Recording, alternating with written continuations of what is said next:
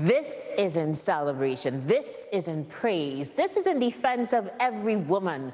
This is you thinking, and this is me talking. This is us supporting a woman generation. This is a woman thing. This is a girl thing. This is for the mothers, and this is for the grandmothers. This is for everyone who dares to be woman. Well, to tell you the truth, being a woman just ain't easy. All that stupidness about women balancing home and work and everything in between is out of balance because it don't have no equilibrium. Because you're always leaning to one side of life while your mind telling you to go in a direction that no woman has gone before. And on top of all of that, on top of figuring out your place and trying to run your race and fighting for your space, on top of all of that, woman giving you more trouble because you're a woman. You don't know what I mean? Maybe you don't realize two mother crab cannot occupy the same universe as why your colleagues at work don't already talk to you. But that's funny, and that don't make much sense because these women talking to every other mother crab in the same small universal space. So you think it must be something you do why they don't like you. And women, yes, women just like you will want to cut you down just because you like them, trying to define your life. And they want to tell you how to dress and why you don't look good today. And they think highly of themselves, I tell you, to think that their laughter and their opinions on your style and your hair and your shoes mean a thing. As if in the little universe you're trying to set up for yourself, they mean more than they're supposed to. So, this is for all the girls who dare to be different, who step out in bright yellow like the blazing sun when all the world is in corporate blue. This is for all the girls who don't care about the status quo and fling another dimension in the face of what it means to be a woman.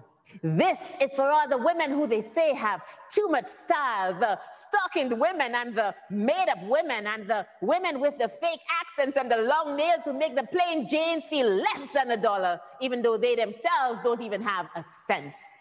And this is for all the girls who make the world stand at attention with the swing of their hips and the appeal of their glance. This is for those women who make other girls hold on tightly to their men, not because they want them or even try to get them, but because they shine too brightly not to be noticed by every single one of them. But this is for all the girls who are loyal to the sisters, who won't betray them with their men or diss them without reason. This is for all the girls who see men as colleagues, not just lovers, and who run shoulder to shoulder with the eagles and the tigers. But being a woman is sometimes a strange, strange thing. All that potential and sometimes no power because it has no unity in the camp.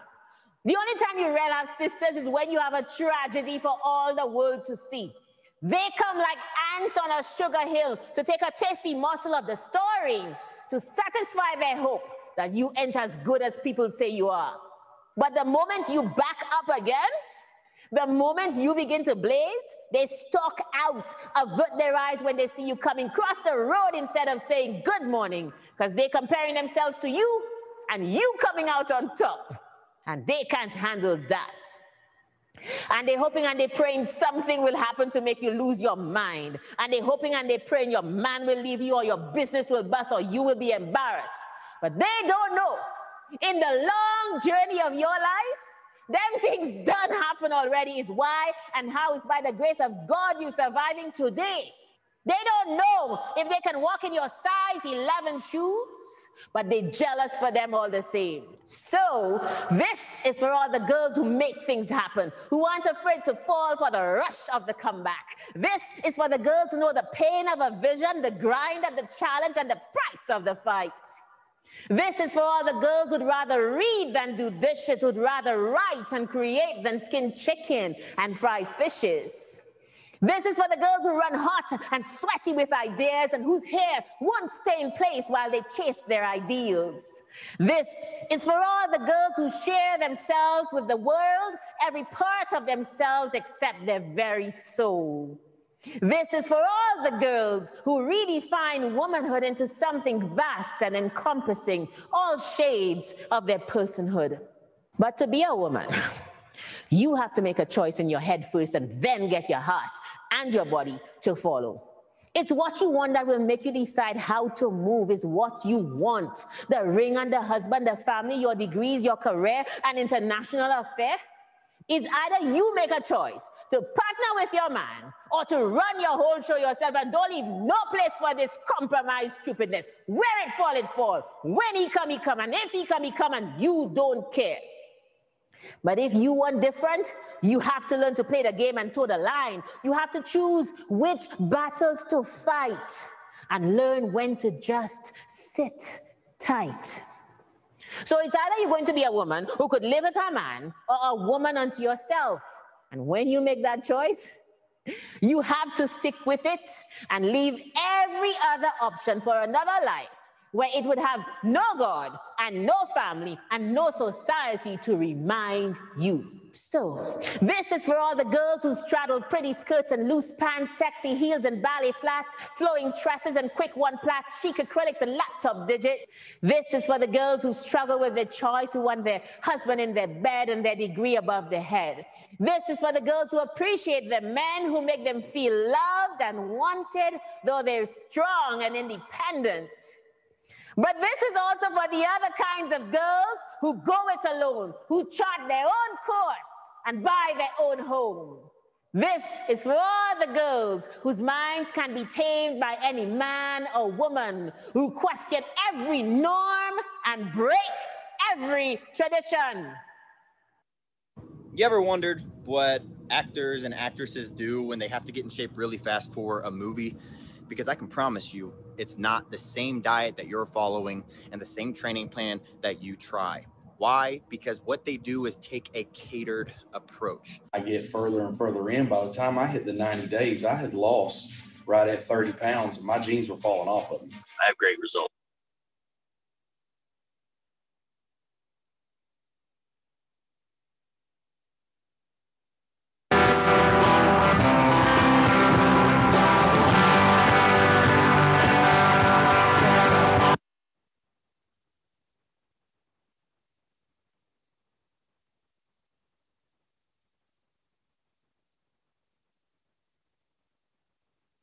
Good night, everyone. Welcome to another episode of Bouyon.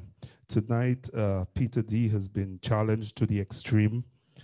I have no technical expertise on hand, and I know Lisa is laughing at me. No, I'm not. It's just unfortunate, Peter, because you know that you're always super prepared. So I'm sure anybody who knows you understands, honestly. Yeah, the struggle has been real tonight, guys. It's been absolutely real. And you know, it just, you know, my guy said to me, I'm so sorry, you know, but yeah. So we had our technical. He had to try and run in, try and sort stuff out for me. So yes.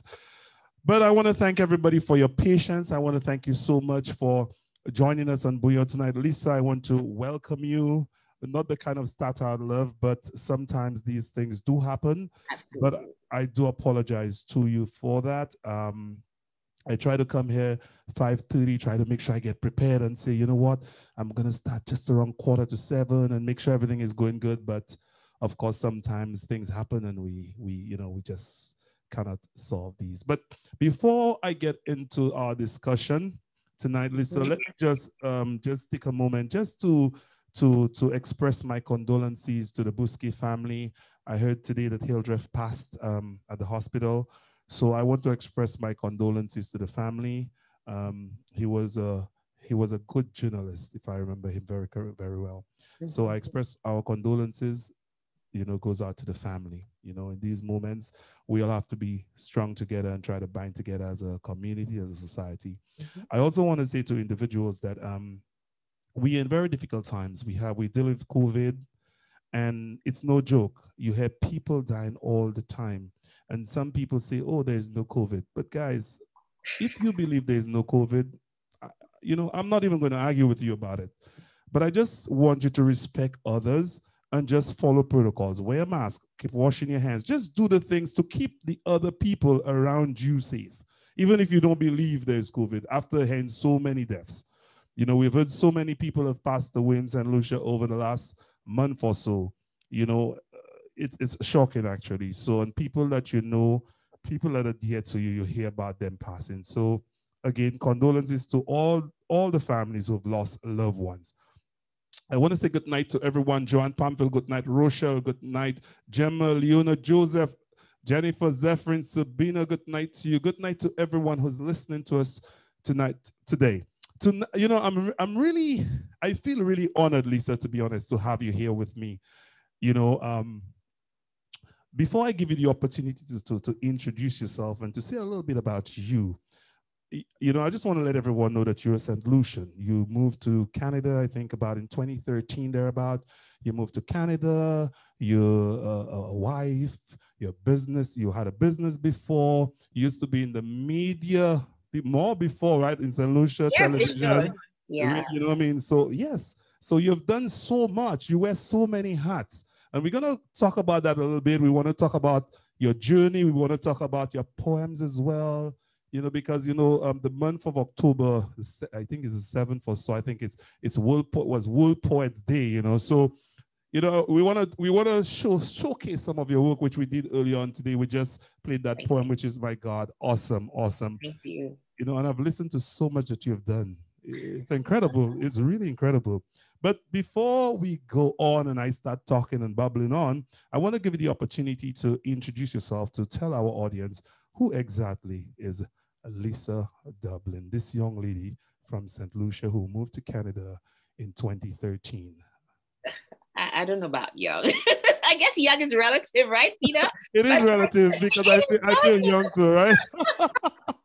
But thank you so much for just hosting me on your show. And I just before we came on, I was on my Facebook Live telling people all about you and how happy I was to be here. So we know that, you know, like the beginning, the introduction, how things happened was just an anomaly because you're just super prepared. And I maintain that. You just shown that. So thank you so much for inviting me. I am St. Lucian to the bone. Only moved here in 2013 to Edmonton, Alberta in Canada with my family. I've been married 17 years and we have 3 sons. And here I work at the university full time. My passion, however, is communication and speaking and performing and writing. These are my lanes. So on my things on this side, like I do right now, I run a personal, you know, like a video blog called Basement Chronicles. It's all over social media and it's also on YouTube. Right. And so I started it in the pandemic, like in March, I think, or May 2020. And so we're up to like 54 episodes now, just like 3 to 5 minutes, trying to inspire people and to really speak about things from a personal development point of view. So it's one of the things I do. If you're watching from the beginning, Peter played my poem to all the girls that it was actually written in 2011 or something, for a Word Alive performance, which I won, a Word Alive poetry slam, which I won back home. I only put it together on video, however, last year for the Voices of the Underground project from the Cultural Development Foundation in St. Lucia. And what happened is I took the poem and it was edited in St. Lucia. And then I just took out my piece and put it out there. And, you know, like next thing I know, it's like 15,000 views, which is not much, I guess, considering whatever. But for a little island girl, I didn't expect it. And the numbers are growing. So, you know, I'm very grateful. I think it resonates with people a lot. So I'm that kind of performance poet that deals with the power of the word and the power of message and speaking. So I do that, the performance poetry. And I think my signature course on a virtual course is one called Speak with Confidence. I'm on my 3rd cohort, incidentally, where I teach professionals and entrepreneurs how to really leverage the power of speaking and communication to be able to influence, to be able to make more sales, to be able to get, you know, get credibility in their field, which you definitely need if you're a professional or an entrepreneur. You know, that's, you know, it's so hard to be a public speaker. You know, it's so hard to speak because even me, yeah, I'm so nervous. You know, look at me, I'm shaking away. No way. You're right. And you know, so what you're doing is awesome. And I've listened to Basement Chronicles. I've listened to a few. And one of the I particularly like I think what was it? Was it I think it was 50 about to start. Mm-hmm. I think it was something to do with starting you know, we you know, trying to start, because a lot of times we think about things we want to do, but we never really start. And I think that was one of the ones I really like that one as well. Thank you. Yeah, Yeah, I think it's confidence. It's just having that go-getter kind of attitude. It's also, you know what, if I want to do it, at some point I need to be laser focused on that thing and put everything away for me to be able to do that thing. That is what I call getting unstuck and starting. True. You take the first step, because only after you take the first step can you take the second and the third and the fourth. Absolutely. So you need to take that first step. So I think what you're doing, to be honest, it's awesome. You know, I've listened to a few of your Basement Chronicles. I think they're awesome. They really help people who sometimes you reach someone, there's a stumbling block, but sometimes you listen to somebody and then you say, you know what, I can do this. I remember for me, you know, when I wondered if I can actually do this, you know, if I can actually be a host of a show. I wondered if I can. And sometimes, unless you go deep within, you never find that you can do something unless you search deep within. And I encourage everyone to log on, to go onto Basement Chronicles and just listen to the things that you have to say, because I personally find them very, very inspiring. Thank you. So thank you for that, and continue doing that work. Absolutely. Thank you. So let's talk a little bit about, before we go into your poetry and your performance poetry and so on, let's talk a little bit about you as a person. All right, let's talk a little bit about your life. So you're a married lady? Yeah. How many children? Why does that sound so old-fashioned? But I am. That's what it is. with a house full with men, right? Young man, you. Yeah. There's that. So you wear the mother hat, the hat of the mother. Then of course you're the poet, and of course you work at the university in Alberta, Canada. Let's talk a little bit about EDI. Okay. Equity, diversity, and inclusion, right? Yeah, well, yeah, inclusion. So now they say inclusivity because inclusivity. Yeah. Right. So I know you were recently the chair of that organization, but you stepped away. Considering that platform, I think it's an important one. What influenced your decision to move away from that position? Yeah, so it's only a couple of days old, as we discussed, and so I was formerly, as of maybe last week, the chair of the Equity, Diversity, and Inclusivity Committee of the Non-Academic Staff Association. So this is like at the university, the Non-Academic Staff Association. I was the chair of that EDI committee, and it was EDI is such a big field. EDI is huge. And I'm so happy I got into it, honestly, Peter, because being a minority in a country like this, you are in New York, so it's more or less the same thing. It's pretty important that you are aware of who you are in this space. And especially since I have sons only and a husband and brothers. I do have a sister. I have two brothers and one sister. And, many other people that I consider very close to me who matter. It was very important to me to lend my voice to the cause. What I've discovered, however, is that even within EDI, you have to be able to find your ground.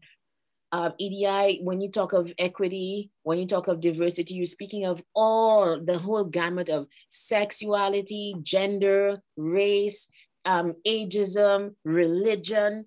It is very, very big. And, I looked at my life and what was most important and where I could most make a contribution. And it really is in the area of race relations and figuring out my place in terms of what God said and our place as a race. I'm very much, I make no bones about it. I love everybody. However, I'm very much in love with being Black. I'm blessed to be Black. I prefer to be, I know it's not politically correct to say it. I prefer to be Black just because I'm just so much in love with who God made us to be.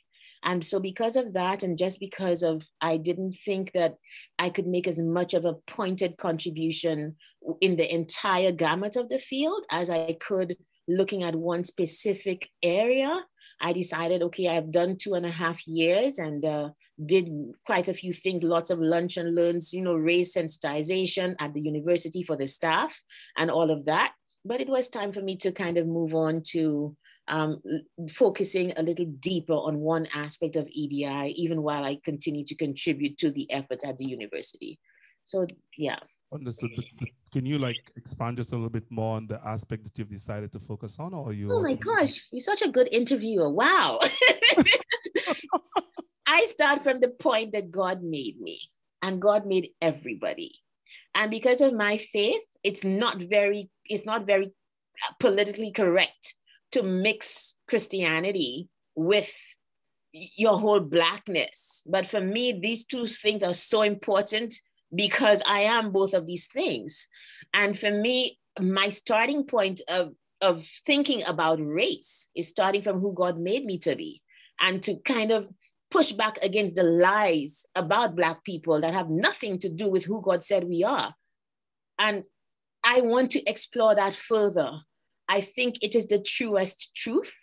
I think it is the superlative way of being able to combat racism, especially in these kinds of countries that we live in, when we look at it from a point of view of love, but a love based in understanding that, hey, we are equal. Now you are equal to me, right? And your lies will not affect me. Yeah. I got you. It reminded me of one of your poems, to be honest, and I'm struggling here to remember the name because of old age. But I remember it's where you made the comparison of going to change an item, and the guy didn't look at you. He didn't look at the fact that you're changing the item. He looked at the color of your skin. Yes. And as a result of that, was saying he couldn't help. I remember the juice of the poem. I don't remember the name of the poem now, but I remember the juice of the poem. So you've always been. It's kind of like your life, if that makes sense. So you've always been involved in the problem of racism, the problem of sexism, and so on. Considering the fact that you've moved away from, or move away from EDI as the chair, what other organizations are you currently affiliated with? So right now, I used to be affiliated on the board, the Citizens Action Committee of the Edmonton Institute for Women. That is the prison for women.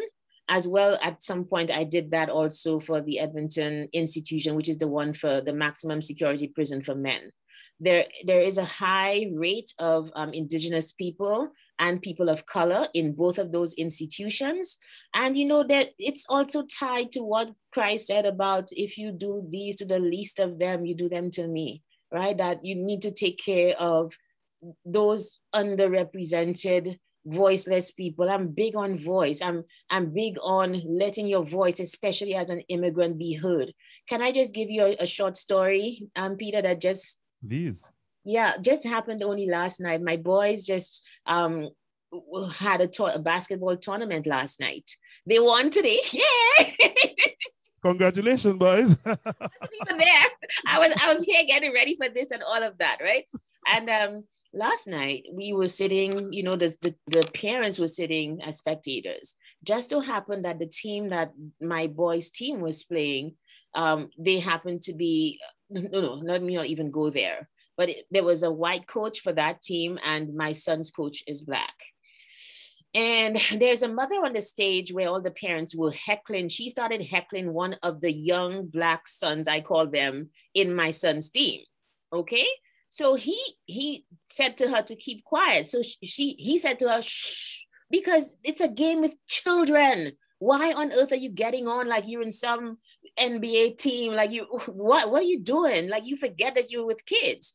And when she was pushing back on this kid is 13 because my sons are in the under 13 team. Then she starts to push back. My son's Black coach turns to her and says, keep quiet. White coach on the other side. I kid you not. I saw this so blatantly that I almost wanted to cry.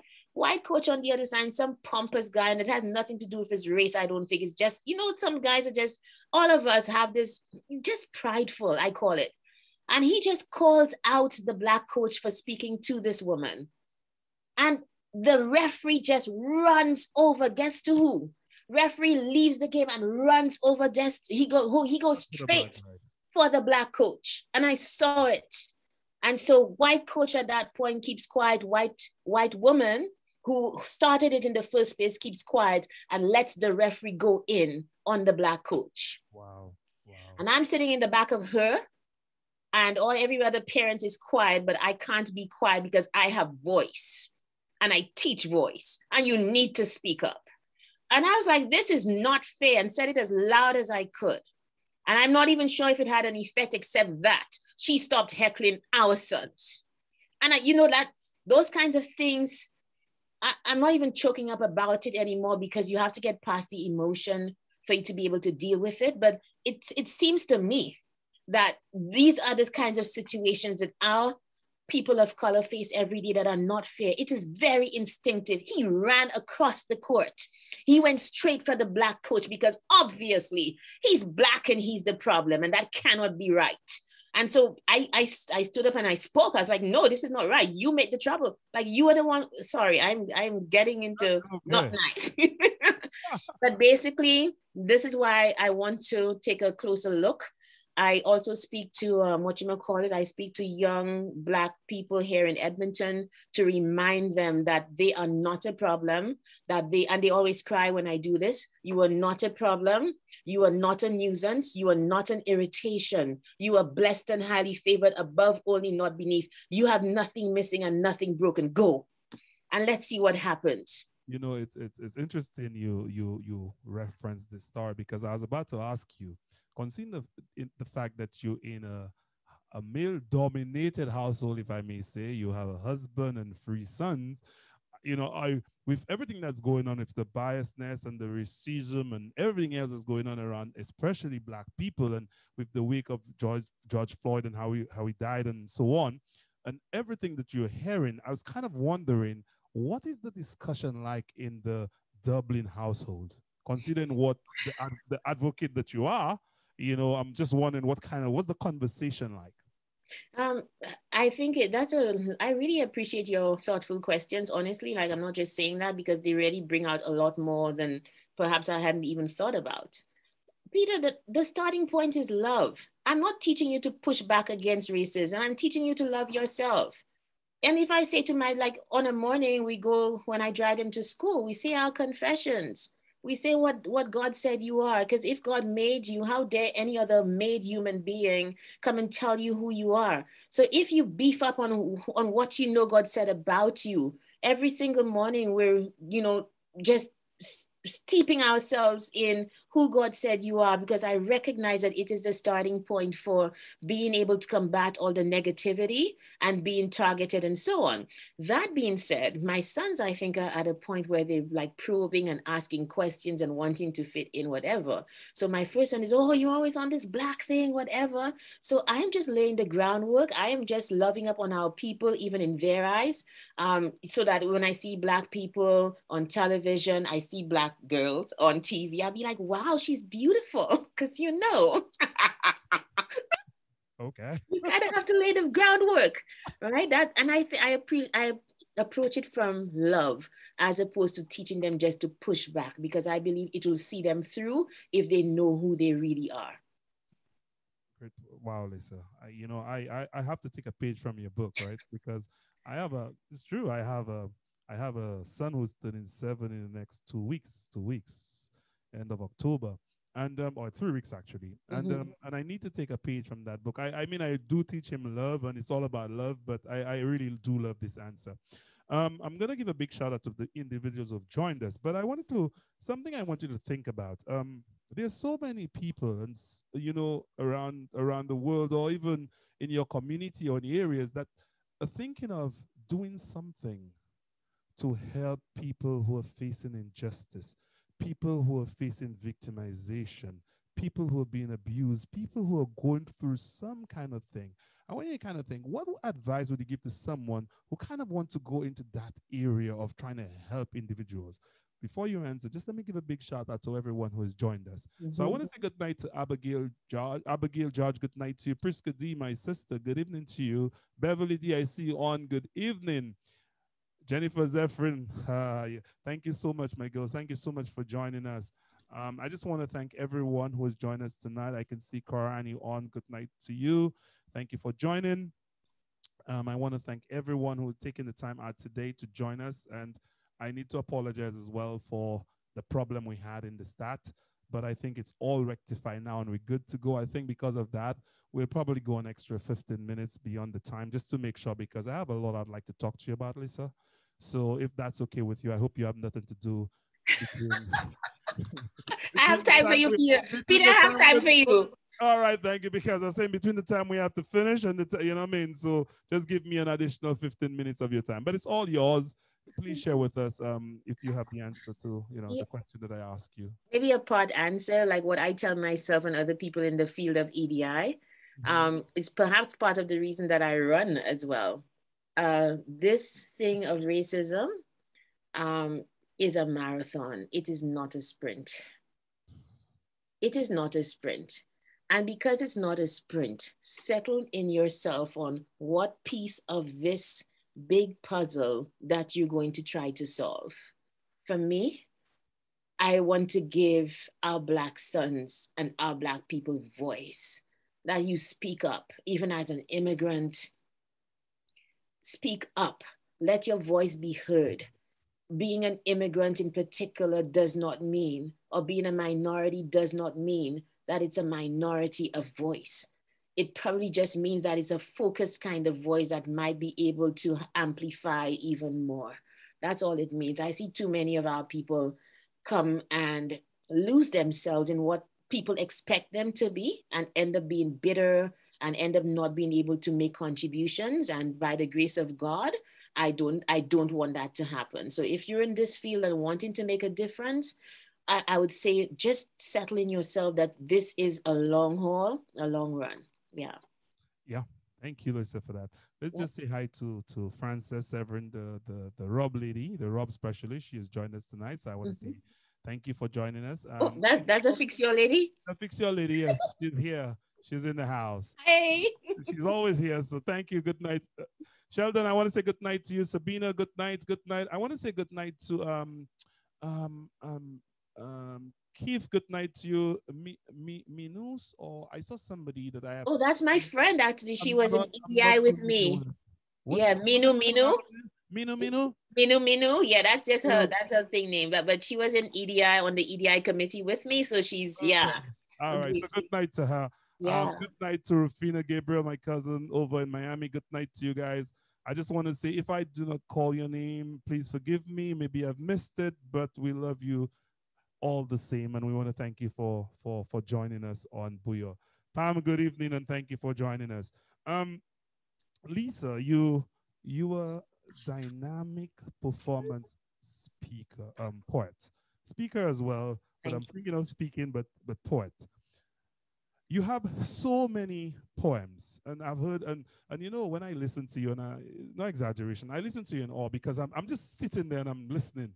And I'm like, wow, because I'm playing the YouTube videos and listening, and I listen. Oh my God, there's so many of them, and I was listening to MIA, and I don't know, why is it MIA 1? Are you doing an MIA? Yeah, that's what. Great. You see what you're really good though. No, you're really good. Like it's microaggressions. I don't even know. I just put MIA. It sounded James Bondish. Yes. And I really meant it to be like MIA for microaggression. So I was like, okay, I love James Bond. So I was like, MIA, that kind of sounded James Bondish. And the point is, I would love to continue to address microaggressions, because it's a big field of EDI, that those microaggressions, those things that are targeted not against a mass, against an entire race or people or gender, but against individual negativities, the things that happen one-on-one in the workplace, in the store, as I did in my poem, MIA 1. So I want to be able to address them, not just with anger, but with insight, to say like, hey, like, what are you doing? Can you do better?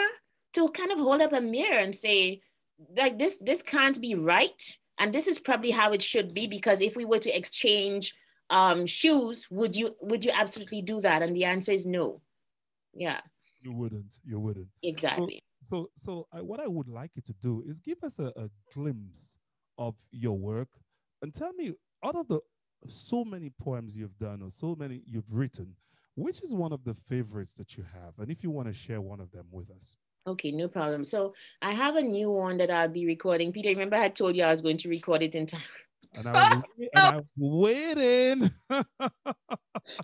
I'm doing it this week. I just couldn't get studio space in time. So I have this new poem called What Will We Do When We Come Out Again? But I think one of my favorite poems is To All the Girls, because I realized I felt it so deeply, and the feeling comes out every time I listen to it. I realize what I was feeling. And I think that's why it resonates so deeply with all sorts of women in particular, because it's just what we live. And you know, the thing, as I always say when I talk about that poem, is we're not just the victims in the poem. We're also the women who are giving grief and throwing shade. Okay. All right. Yeah, you did. You covered it. You hit it all. You hit it. And you know what I wondered, right? While I was listening to that, I want to give you a chance to share your book, but you know what I was wondering? I said, I wonder, could Lisa write a story to all the men, or a poem to all the men? What would it be? How would it sound? You know what I mean? I just, you know, my mind sometimes just stray a bit, and I'm like, I wonder what it would sound like. But maybe just some food for thought, right? Yeah, food for thought. Food for thought. I do have I do write like really love poetry for my husband. Oh, you do? Yeah, I do, because you know that's the tenderest part of me.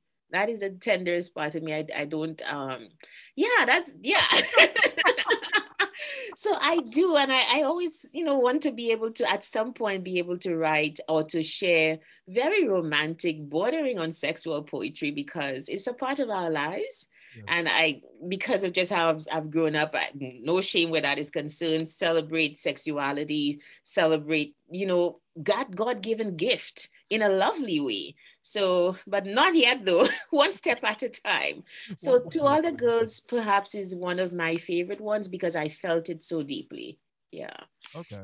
But since we've listened to that one, mm-hmm. so I'd like you to yes. share, I don't mind you sharing another one. You said you're going to share the one that you were supposed to record, or you're going to record this week? Yes, let me share it. So this one is called What Will We Do When We Come Out Again? And it's so in its entirety, right? Not part of.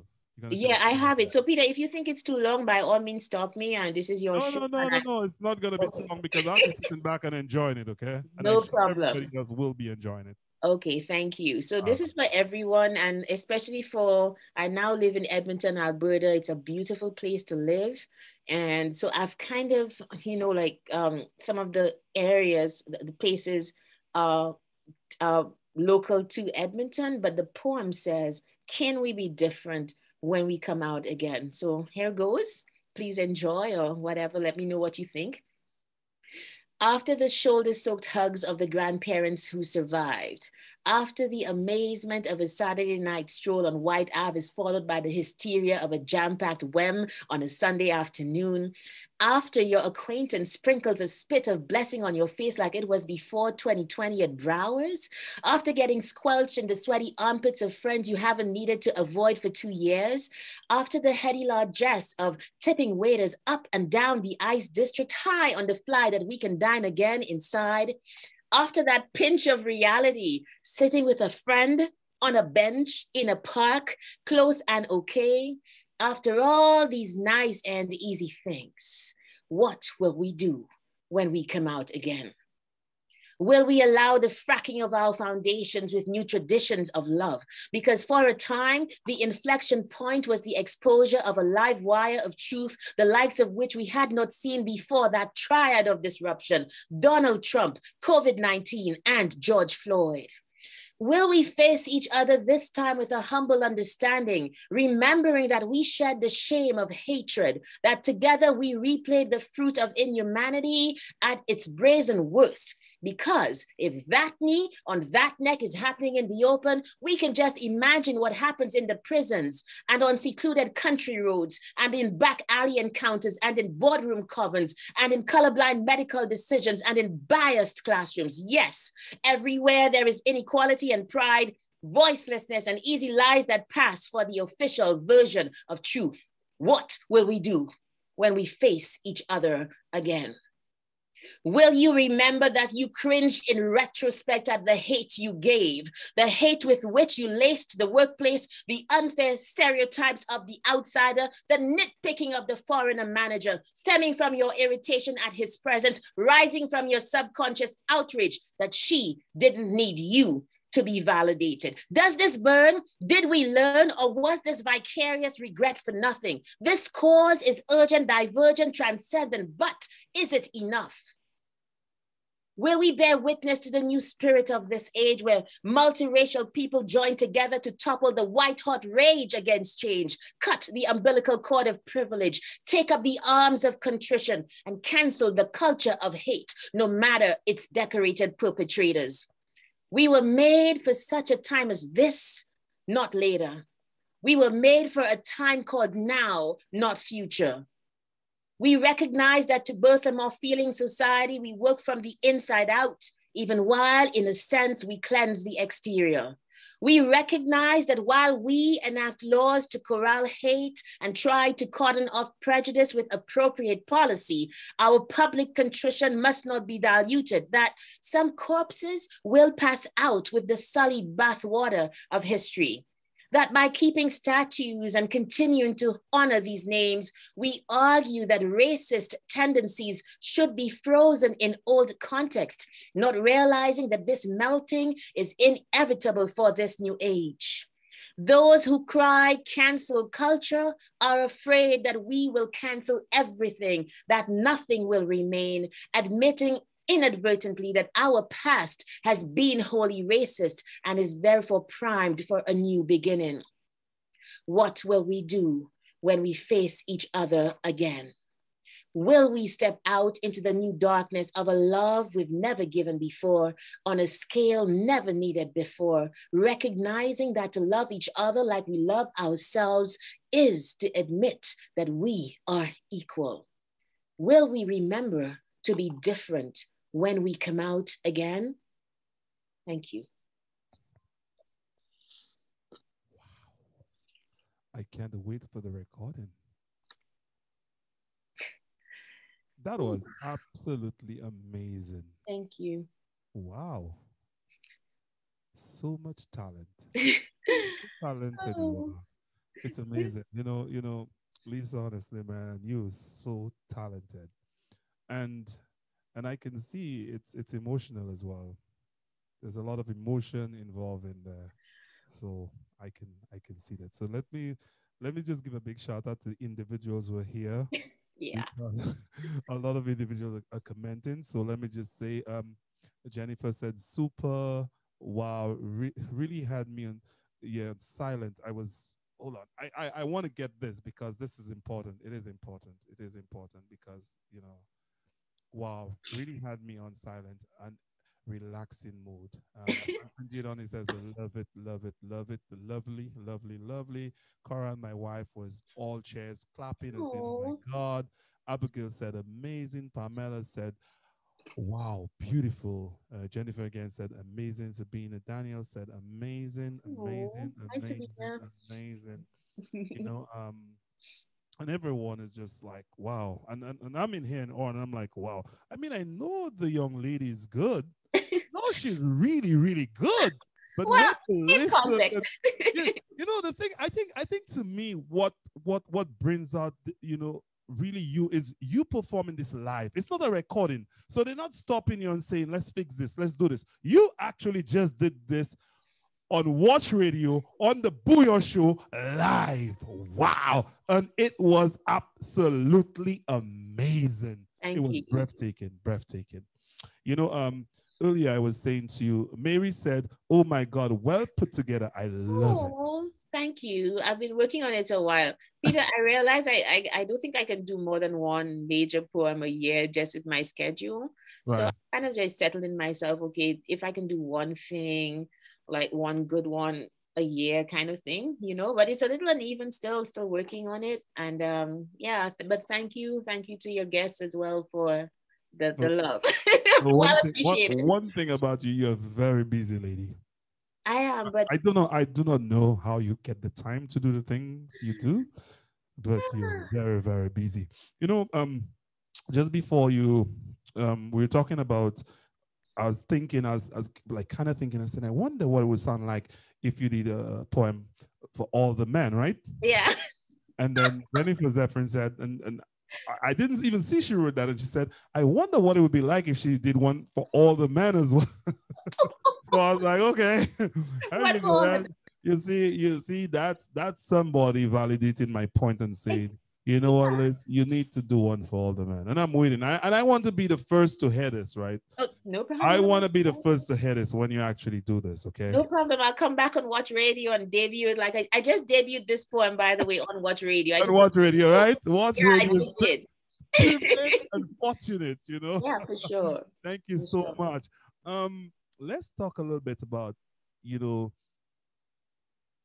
you and your talent. At what stage in your life did you realize you wanted to go into the arts? You wanted to be a poet. You wanted to share the ideas that you had flowing in your head, or, you know, and who motivated you to really take that position and say, you know what, I can do this and I'm doing this. Mm. And then I want to ask the other part of that question is, um, who, and maybe it's a really, I don't know if I should, but I will anyway. Go ahead. If I can't answer, I just Who is your favorite poet? I have a few for different reasons. I love Derek Walcott just because that man is able to carry a metaphor. That man is able to take a metaphor and make an entire fishnet out of it, a whole country out of it. Like I love that part. I love his poetry for that. There's another poet that I love, William Carlos Williams, and you won't believe why I like him so much. Apart from the immediacy of his poem, he was also a physician full time. So it tells me that you are able to combine things to make sense. Like he was a physician, that was his like day job, and he also had the vocation of poetry, and he did it well. So I guess because his life mirrors mine and the poetry is well received and still quoted, I love him for that. And the other poet that I love is Galway Kinnell. This man wrote a poem called After Making Love, We Hear Footsteps. And this man, he's dead now, right? I think he's from the United Kingdom. I forgot which one of the countries. But his poetry is about living married, making love, having kids, family, all of those elemental foundational things which represent where I am now, only that he's male, I am female. So I love that thing. And of course, I have to also shout out Paul Keens Douglas, because that spoken word has I should say infected my poetry without me even realizing it. When I go back to All the Girls, I hear Paul Keens Douglas, and it's almost laughable because I go in and out unconsciously of the like that's a whole hot mess, I think, but it kind of works because people like it, whatever. But he had that effect on me, and I guess on many Caribbean poets, of hearing him on radio and him being featured so much when we were growing up that it became a part of your consciousness, right? So these are some of the people that I love. And to answer, that was your second question. The first one was, when did I realize? Like everybody else, when you have a talent, Peter, you just can't help but do it from very young. They talk about Beyonce with the hairbrush from early, Janet Jackson, Michael Jackson. From very early, I was reading and writing a lot. When I was it stage 3? I don't want to misrepresent myself. Stage 3 or standard 1, I wrote my first novel, and they tried to get it published with Macmillan. It was called The Family. And I got my first rejection slip because Macmillan did not publish my novel. I think now to be done to do that though. Yeah, but I've always loved English and always loved words. And so from very early, my mom was a teacher at the Artsy Boys School.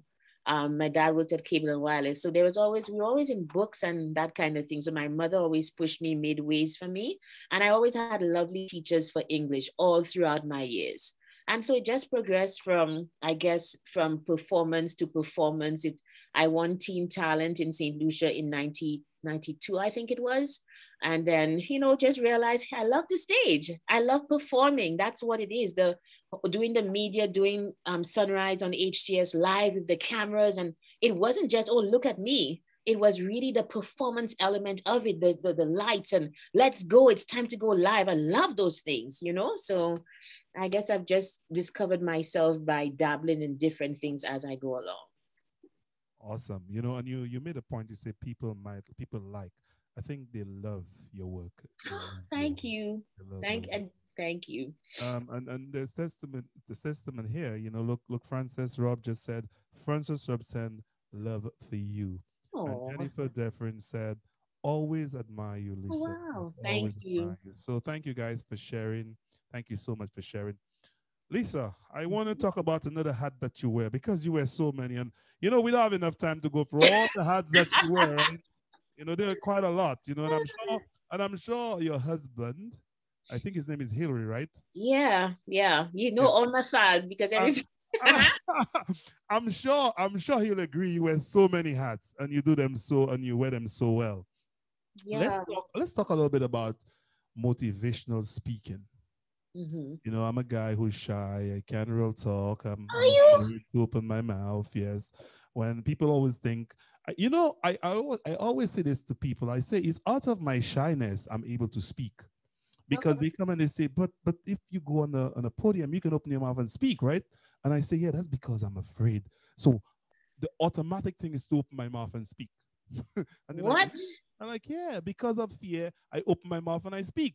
So when I start to speak, I get composed because now I start to speak. So you know, so that's why I think I'm okay. But people say, but you can do this, you know. And before you call me, I'm shaking and I'm like, and then I step on the stage and I'm like, yes, okay, Peter is here now. Well, so I hope Peter, I hope my Speak with Confidence students are hearing that, because I always say, like, the only way to get over to learn to public speak is to public speak. True. And that's what you're just proving there. You get on, you do it, and then, you know. You know, I always say to people, when you start, maybe the first couple words you're shaky, you're like, but once you get into it, you're into it, right? Because it's just flowing. It's just flowing at this point. So tell us a little bit, because, okay, you're a motivational speaker. You started Bashment Chronicle in 2020, 2019? 2020, yeah, Basement Chronicles, yeah, for sure. What made you kind of move in that direction to start it? And, you know, sometimes, you know, we like to wait for all the bells and everything lovely and to start everything and everything looking so good, but you just started it. You're just like, you know what? I'll just start it. You didn't even start. You didn't even share it on your main page or whatever. You just started it.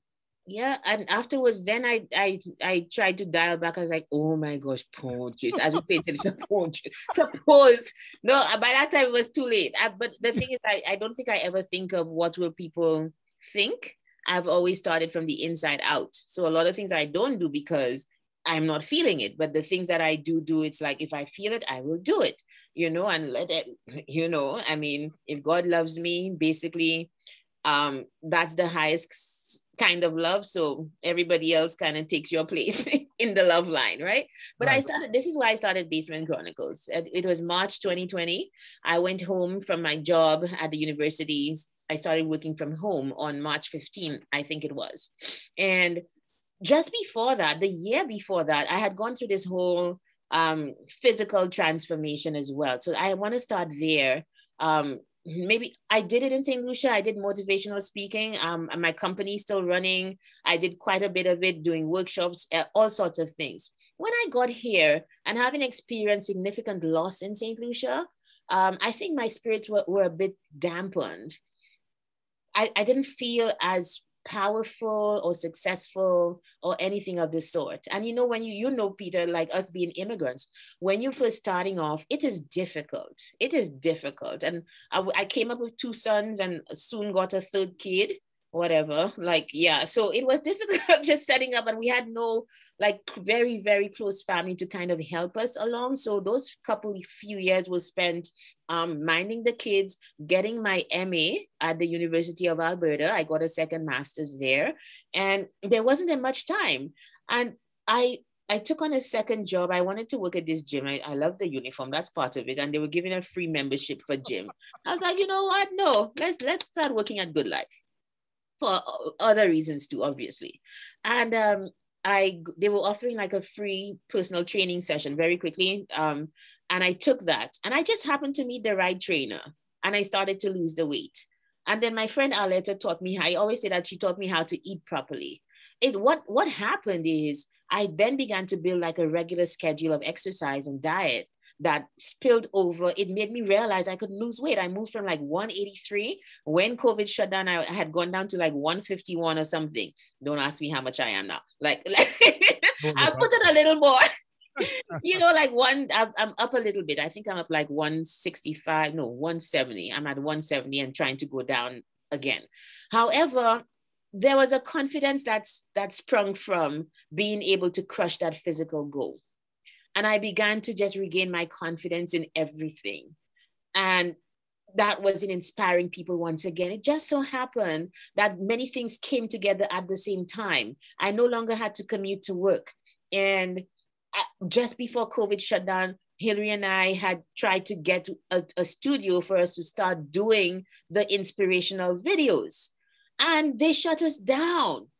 So, when life gives you lemons, what do you say? When life gives you lemon, you make your own brand of lemonade. Lemonade. Well, hello, So when they did that one, they bumped us out because I think he had another client that he wanted to take. And I never forget the sting of that, because we came from a place where we had our own. And we were like, okay, what can we do in the basement? So it took another look at the basement, like, hey, this is where I'll probably be living and working. And we set it up. I met Hillary working at HTS. He worked there for the longest while. So he's a tech guy. He's a studio guy. He was the one putting me on camera. He's still putting me on camera. Yeah. So we got the lights, the basic setup. And because I was in my basement and I'm a person, thank God, I have the gift of words. Praise the Lord. So Basement Chronicles came about. And I started doing the 3-minute video blog. And I haven't stopped. And the reason I haven't stopped is because I still have things to say. Like, it just springs up from whatever I'm experiencing or seeing around me. I've always been that analytical person. And so I applied to the video, which I love so much. So that's where it started. Did I answer your question? No, you did. You did more than that. Right? Okay. But seriously, it's really, Basement Chronicle is really, and if people, no, for my audience here, if you've not seen it, I'm asking you to go in and see it. Seriously, I really do feel it's inspirational. I really do feel that people need to hear it, because the things that you talk about are the things that affect people, the things that people need to hear, if that makes sense. Yeah, and sorry. So I think it makes sense that everybody should just log in, go and see it, listen to it. Yeah. Sabina just said you're a phenomenal woman. Oh, I know Sabina. Hi, Sabina. Yeah, and it's on YouTube. The channel is called Basement Chronicles, so I'd appreciate them subscribing, and they would get notifications when I upload new videos. Yeah. You know what? I'm guilty. I listen to, but I'm not subscribed to. Yeah. So hit that subscribe button. I need to hit that subscribe button, because I do listen. I need to hit that subscribe button. And I want to say this, right? You taking up the part-time job at the gym is showing off. Look at you. When you send that photo for the flyers, like, oh, look at Lisa. Whoa, toned hand, the arms are like, oh, like, woo, boy, So congrats, man. Congrats. Thank you. Hillary took that photo in the basement. Really? Yes. So Hillary's a photographer as well? Yeah, he takes, and I always say, like, you can, I don't know, there's something, maybe we're going off topic a little bit, but to me, you can tell when somebody has a connection with somebody who takes a photo. I don't know if you've ever experienced that. Like, it's always been that way, that you can tell the photo was taken by somebody who knows the person well. He's always been that way with me. So, I mean, yeah, I love that too. So he's great, yes. Yeah. Tell us a little bit about Speaking with Confidence. I think that's an initiative that you started recently. Mm-hmm. Speaking with Confidence, where you kind of like help young people, young adults, and so on. And professionals. And professionals as well. So I think I need some coaching. Oh, Peter. Okay, nope. I don't think you do. I think you're doing a phenomenal job, honestly, and on it, like, you're very probing. I love that. But my program, Speak with Confidence, is just what it is. It's as you can see, I've been talking about voice all evening. It's about voice or voicelessness. If you have voice and you have the confidence to speak up, there are so many other doors open for you. It is even more important to me now, being an immigrant in this space where many immigrants are voiceless for many reasons. And it's not just because there's, oh, as we say in our society, fight down. Sometimes it stems from not having the confidence to speak up when you know you can make a difference and change somebody's life. And so stemming from Basement Chronicles, everything is development. And I just thank God for, like, honestly, they say like God is like when you planted by a river of living water, it just springs from one thing to the next. I don't know how else to explain a relationship with God that keeps on giving. But to me, it's like moving from one aspect to another, right? And so I started Basement Chronicles. It's going well. And I was like, okay, what else can I do? This virtual environment, you guys, it is prime for anybody who's a content creator. People like you, Peter, who are in the field, who can create things from where you are to the world. It's wide open for people like us. And so I was like, if this is a virtual world, and I always tell my students that the virtual world is borderless. It's not because I live in Canada that Canada has to be my playground. The world is now open to us if we know how to utilize it. And so this program really takes people through 6 pillars of being able to speak with confidence, starting from, why are you speaking? Are you just there like, look at me? Or do you have a message? And if you have a message in any field to inform, to entertain, to inspire, or to persuade, let me show you how to leverage what you know to either make money for you, to gain credibility in your field, to gain influence, to gain followers and publicity, anything that you need with your voice, an authentic voice, you can absolutely get it. And so I take people through a 6-week cycle where we do certain things. I teach one of the days, and one day it's pure speaking. I think some of the secret sources of my program have to do with a lot of feedback, one-on-one coaching, and tons of practice, because I maintain that how can you have a public speaking program and people don't get to public speak? And people don't get to test it out. So there's lots of that going on. By the end of the session of the 6 weeks, you are more comfortable. What I found too, Peter, last thing, is that the confidence spills over into other parts of their lives. And it's amazing to watch. I cry all the time to see that confidence I'm not even sure how it works, but confidence in one area results in confidence in others. And so I've finished my cohorts for this year, and I start again with the adults for February and May. And I'm starting with the kids. That's my dream. I'm starting with the kids on November 7th. So it's just small cohorts. If anybody's interested in having the kids in the program, just hit me up and I can send more details. I was just about to say, how do we hit you up? And I know I could reach you have a number. On WhatsApp. So do they have to like give I don't know if you have an email address you want to give to? I do. Yeah. So my email address is lisa@lisamdublin.com, but that's not a very good way. I'm also on IG, at Lisa M. Dublin. Also here on Facebook, it's the same social handle, either Lisa M. Dublin or Lisa Dublin. And, I'd be very interested in helping your kids to be able to speak with confidence, especially the immigrant children who sometimes feel they're laughed at, they are looked on as other. Let me help your kids be validated and know that God made them. You have nothing missing, nothing broken. Let me release that voice to go out and change the world.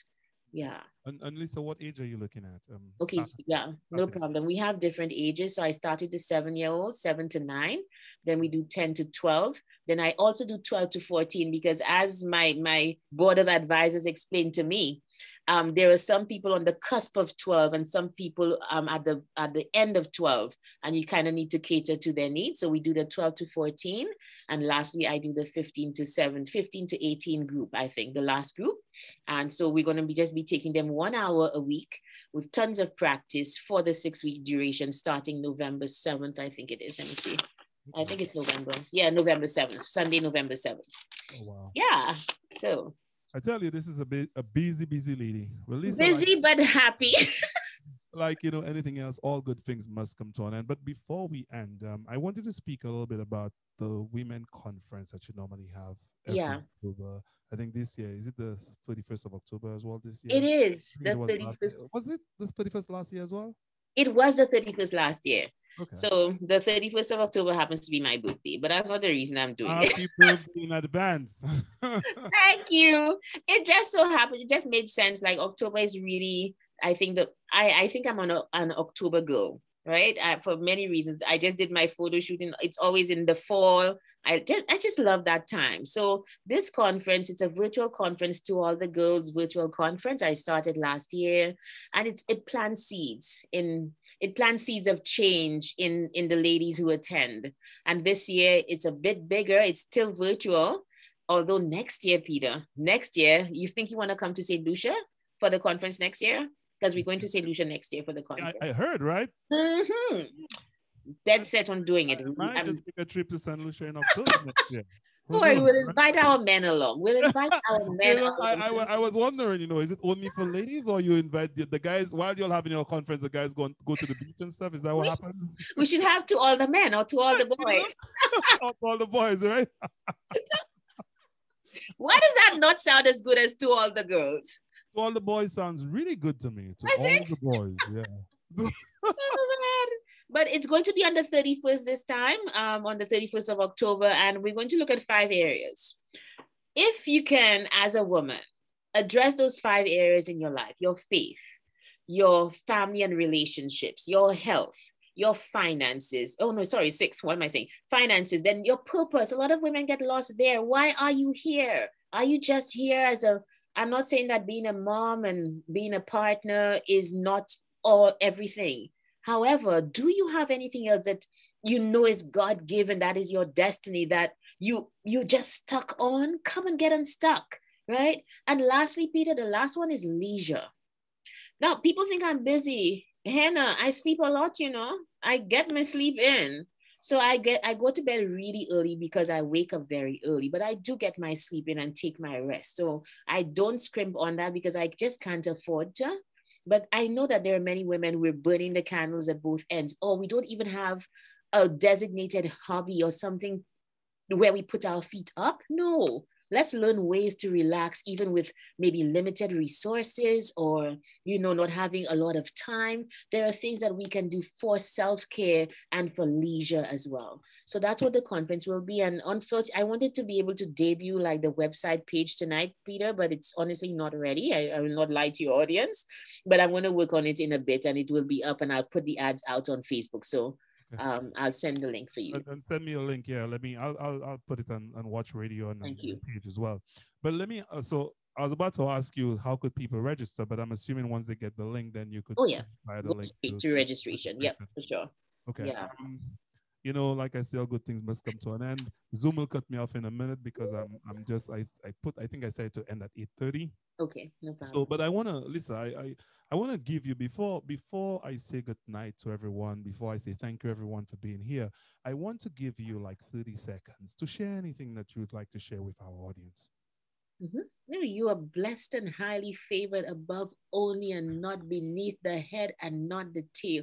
You have nothing missing and nothing broken. Let that sit with you. I didn't say it. Your Heavenly Father said it. It's supposed to mean something because He's the superlative in your life. Amen. So well said and so beautifully said as well. I tell you, when you have the skill, you have the skill. I would say this and it would not sound half as good as the way you said it. So let me tell you, kudos to you. We want to thank everyone who's joined us on Facebook tonight. Guys, we really appreciate the fact that you've been here. I know we have gone beyond the time. That's because I messed up on the time. So we took the extra half an hour that we started late. But I just want to thank everybody who has joined us. Thank you so much. Next week, guys, I want you guys to be in tune with the show next week because October is Breast Cancer Awareness Month. And next week, we're going to talk about breast cancer. I have 3 guests next week. We're going to talk with professional Dr. Gabriel is going to be on. We also have Dorothy, who's also the founder of Faces of Cancer, and she's also a cancer survivor. And we have Sharon Callender as well, who's going to be on. So these are two people who have experienced cancer, who's gone through it, their survivors. And of course, we have a professional who talked to us about cancer, but also the individual also share their experiences because they've dealt with it. So I ask everybody to join us next week. It's going to be a Bouyon special because we're gonna do an hour and a half special for cancer. I just think it's too important to do just 1 hour, so we'll do an hour and a half. So I ask all of you guys to join us next week for the special segment on breast cancer. And men, don't feel that you shouldn't be part of this discussion, because in the United States every year about 2,600 men are diagnosed with breast cancer. Out of these, about 584 of these individuals die. So it's an important conversation to have. So please join us next week when we discuss breast cancer. Thank you so much. Lisa, once again, I want to thank you so much. It's been a pleasure. I'm sure we're going to talk. For sure, Peter, for sure. Thank you so much for being such a great host. I appreciate it. My pleasure. My pleasure. Bye. Okay, bye. Bye.